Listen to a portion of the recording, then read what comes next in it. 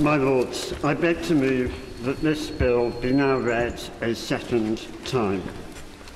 My Lords, it gives me immense pride as someone with a disability to present to your Lordship's House a bill about disability rights, about the fundamental principle of equality under the law. Noble Lords have treated me with nothing but respect as an equal since my introduction to your Lordship's House just under a year ago. The reason for my bill is that in respect to disability before birth, the law does not recognise or accept that equality. I wonder if I could extend an invitation to noble lords to join me briefly on a journey, to put themselves in my place and to view the discussion that follows from a disabled person's perspective. From this disabled person's perspective, there is a stark anomaly, an inconsistency in the law, whereby discrimination on grounds of disability is both prohibited in law after birth and yet, confusingly, actually enshrined in law at the very point at which discrimination begins, at source, before birth. How do I know it's enshrined in law and that disability discrimination begins before birth? I know because the law says so. It's there in black and white. In section 11D of the Abortion Act 1967, which gives disability as one of the grounds for abortion, and I quote, "If two medical practitioners are of the opinion, formed in good faith, that there is a substantial risk that if the child were born, it would suffer from such physical or mental abnormalities as to be seriously handicapped." So by rights, my Lord, I shouldn't be here. I should be dead. Indeed, more than that, according to the eugenic screening programme of our Department of Health, I would be better off dead because of serious handicap, to use the outdated terminology of the Act. I regard my private member's bill as a modest, reasonable and logical correction of that anomaly in the law, to bring it into line with the thrust and spirit of existing disability discrimination and equality legislation. But before I go into the detail of why I regard my bill to be a modest, reasonable and logical correction of that anomaly, I'd like to place my bill in context, in the context of gratitude. Gratitude to the various clinicians who have treated me over the years without any discrimination, especially Hannes Weissel, a wonderful Jewish orthopaedic surgeon who rebuilt his life after a narrow escape from Nazi-occupied Prague in 1939 and rebuilt me as a child with brittle bones more times than I care to remember. How I wish I could thank him today. To my family and friends for only ever supporting me and never discriminating against me. To our Holy Mother for her non-discriminatory, sustaining love. And to your Lordship's House for its tireless work to advance disabled people's rights as demonstrated by the pivotal role it played in securing both the Disability Discrimination Act 21 years ago and then the Equality Act, and more recently by the authoritative report of the Select Committee on the Equality Act 2010 and its impact on disabled people. The pragmatic recommendations of which I hope the new Minister for Disabled People, Penny Mordaunt, will look at again.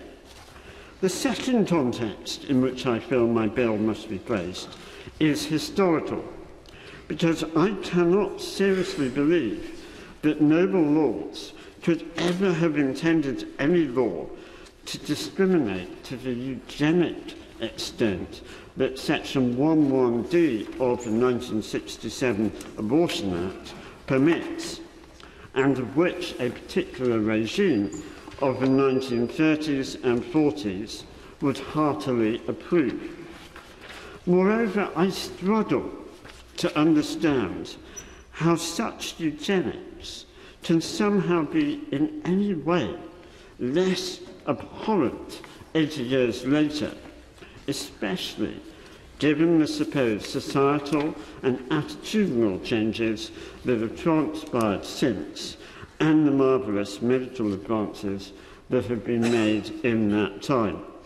I also cannot believe that noble lords could have intended that laws governing or giving rise to disability discrimination should be moving, in terms of their effects, in such conflicting, contradictory directions as equality law is on the one hand and abortion law is on the other. Indeed, the inconsistency would be farcical if its impact were not so tragic.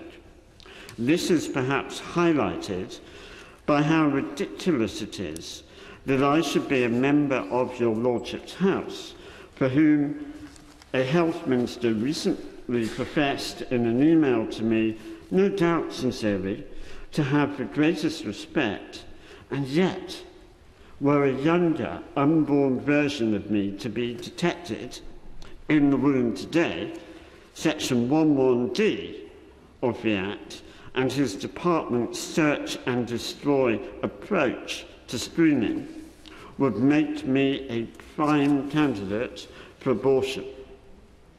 How, my lords, is that consistent either with respect or equality? It is in the context of such contradiction that I regard my bill as modest, reasonable and logical. The logic I have just explained. I believe it to be modest and reasonable because its scope is actually so limited.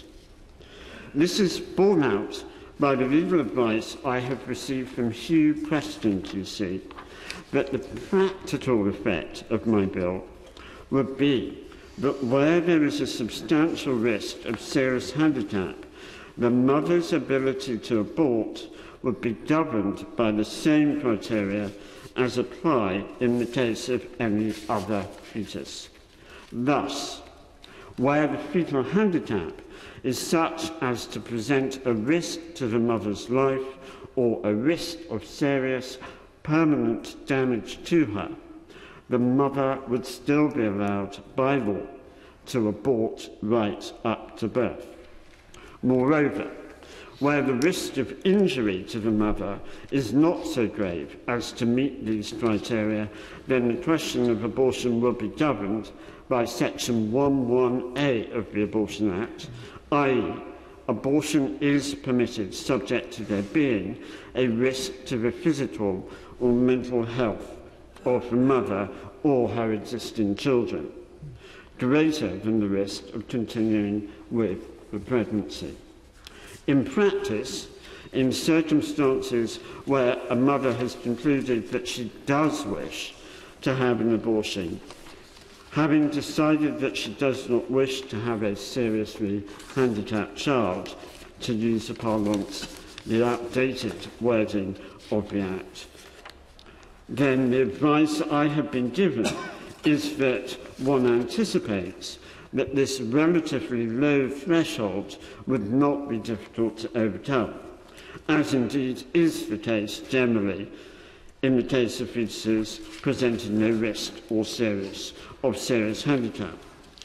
It follows that the practical effect of abolishing Section 11D of the Act, which is what my bill would do, is that any abortions by reason of disability would need to be carried out within the first 24 weeks, subject to the other sections that I have already mentioned, for example, where there is a risk of serious permanent damage to the mother or her life is at risk, in which case they will remain legally permissible until birth. So what is the legal difference, my lords, between my bill and the status quo? The difference in practice is modest. The difference in principle is huge. If a woman chose indirectly to discriminate on grounds of disability, the law would allow her to do so up to 24 weeks. But the principle of disability discrimination itself would no longer, as I understand it, be enshrined in law.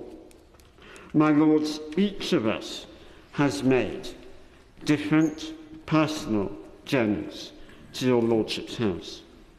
But I submit that each of us has made that same essential journey through life: adulthood, childhood, infancy, and before that, the state of being an unborn baby, safe and secure in our mother's womb. Only that is precisely the point, because for unborn babies whose disability is detected, a mother's womb has become an increasingly dangerous place. Let me share, if I may, a few statistics with noble lords. 230 terminations after 24 weeks on grounds of disability in 2015, a 56% increase in the number of terminations on grounds of disability after 24 weeks over the last 5 years, between 2010 and 2015.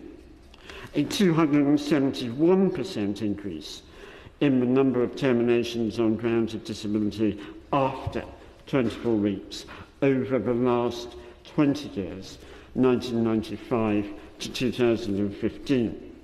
3,213 terminations on grounds of disability in 2015, a 68% increase in the number of terminations on grounds of disability over the last 10 years, 2005 to 2015. 689 terminations for Down syndrome alone in 2015, and a 43% increase in the number of terminations for Down syndrome over the last 5 years, 2010 to 2015.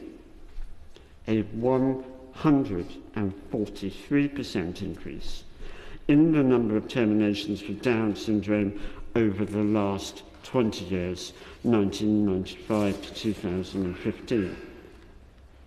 And perhaps, my lords,